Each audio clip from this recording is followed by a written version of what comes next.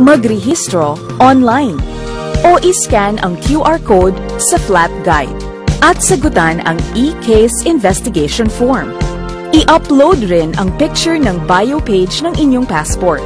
Siguraduhing kumpleto at makatotohanan ang lahat ng impormasyon, lalong-lalo na ang inyong pangalan, tirahan, email address at cellphone number.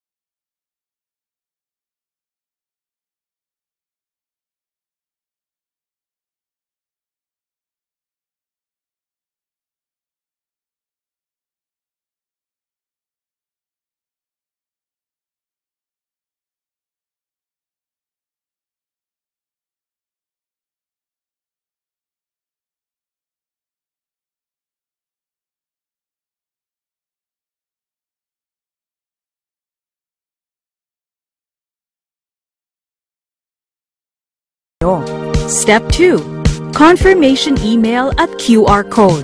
Makakatanggap kayo ng confirmation at personal QR code sa email. I-print o i-save ang QR code sa inyong cellphone. Ang QR code at ang inyong pasaporte ay dapat dala-dala ninyo pagdating sa Pilipinas para sa prosesong dadaanan.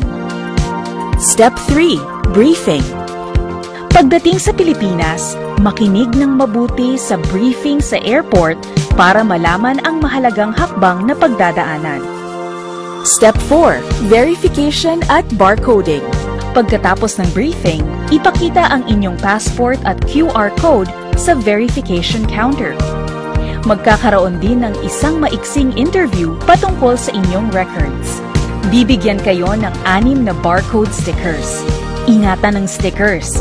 Idikit ang isa sa passport at ang natitirang 5 ay iaabot sa taong mangangasiwa ng swab testing.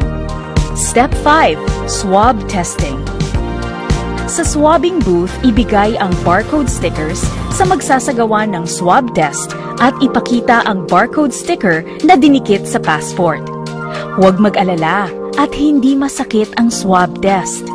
Kailangan lang pong sundin ng maigi ang instructions sa swabbing booth. Step 6. Immigration.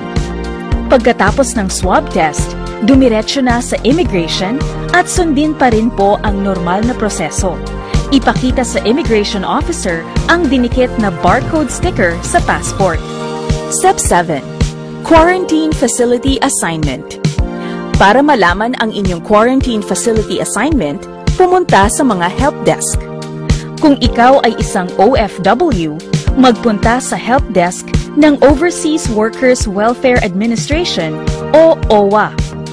Kung ikaw ay isang OFW na seafarer na mayroong Local Manning Agency o LMA, magtungo po kayo sa kaukulang help desk ng inyong LMA. Kung ikaw ay isang returning Filipino, ang help desk ng Department of Tourism ang makakatulong sa inyo. Ang mga help desk na ito ang magbibigay sa inyo ng itinakdang hotel o quarantine facility na inyong titirhan ng ilang araw habang hinihintay ang resulta ng swab test. Sila na rin po ang mangangasiwa ng inyong transportasyon. Step 8. Resulta. Ipapadala sa inyo ang resulta sa pamamagitan ng text message at email sa loob ng 72 hours. Kung negatibo ang resulta ng swab test, magpapadala ang gobyerno ng medical certificate bilang patunay nito. Ang lahat naman po ng pasyenteng positibo sa COVID-19 ay pangangalagaan hanggang sa paggaling. Mayroong 24-hour help desk sa lahat ng hotel at quarantine facilities. O tumawag lang po sa mga helpline para sa mga katanungan. Ang IAT